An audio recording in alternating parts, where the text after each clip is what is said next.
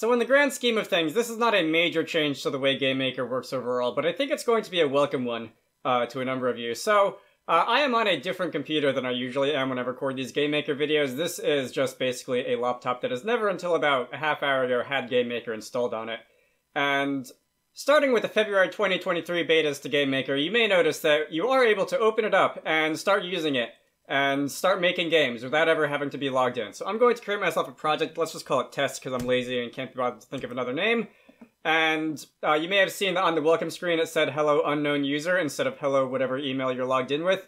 And to simply use GameMaker, you no longer have to sign in or create a Yo-Yo Games account even or do any of that sort of thing. So I can go and, let's say, create myself a room, an object, and we can put that in the room, and we can have a sprite or something. And I'm just going to make this a boring old red square. I want this to be something that gets on the screen quickly. And we can use the paint bucket. We can assign that sprite to this object. And we can run the game and have it work. And that took a long time and totally ruined the pacing of my speech because this computer's HDD is terrible and it takes forever to do anything.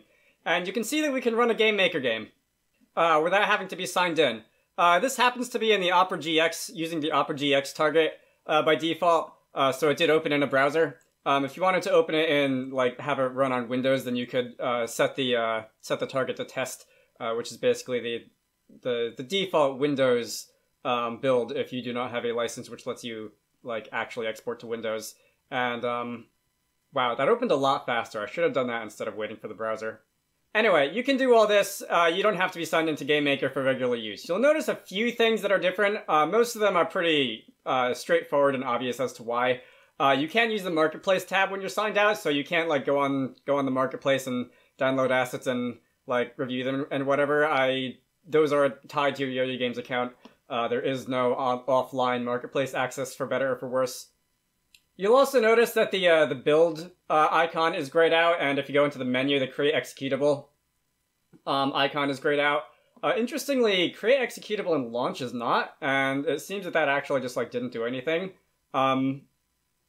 Thanks, Yo-Yo Games. Very beta feature. Nothing with the licensing has changed. You still need a license if you want to be able to export anything. You still need a subscription if you want to be able to build for Windows.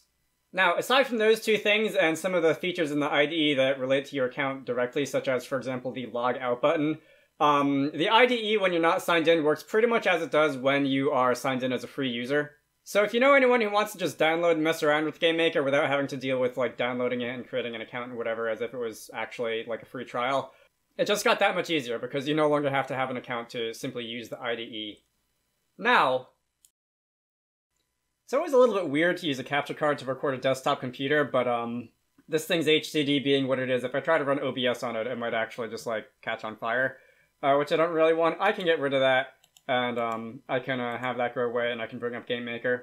So just to show off exactly how fully featured the beta IDE is when you're signed out, this is the WizardX project. I'm just gonna run it just in regular execution mode. So that you can see it running. This is going to take a minute to build because there is a little bit of compiling that it has to do first.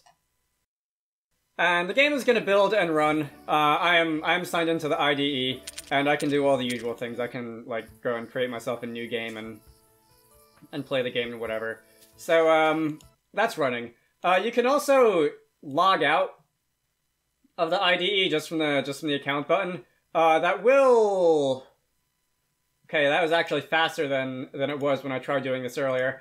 It'll just log you out. It won't even boot you out of the project or kick you back to the home screen or whatever. And from here, you should be able to. It's going to run on GX, isn't it? I don't actually know if WizardX functions on GX. I'm going to set that back to test. From here, you can build and run the game again, and that's going to take another 30 seconds or so.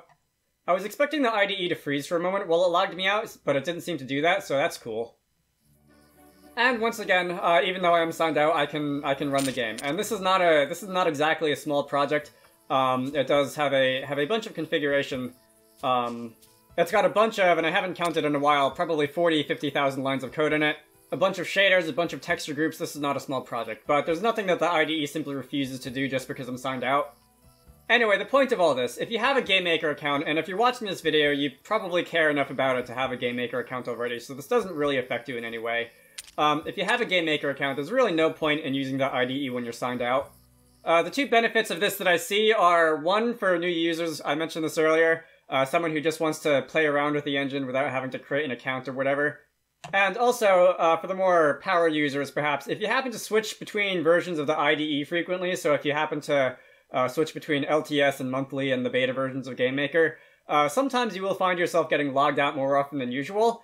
And if you don't need anything such as the marketplace, or if you don't need to use, for example, the create executable button when you're just experimenting with things in the beta, this can mean that you can simply just use stuff in the beta and mess around with stuff in the beta without having to worry about it messing with your licenses on the versions that you actually use for production work.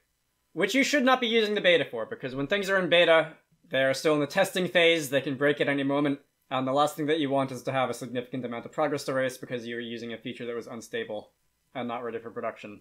Anyway, that's a change to the way the license works. Nothing major, but a welcome change nonetheless.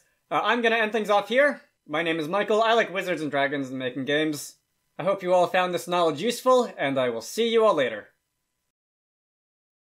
Special thanks to Army Armbuster, DJ Gibbles, Edward Holt, GameMaker, Gamer Player, Harold Guidry, Manta Ray, Sindra Larson, Squarecrow, VTroV, and Zengiment for supporting these videos. If you want to contribute to the channel, head on over to the Patreon page down in the video description to join the fun.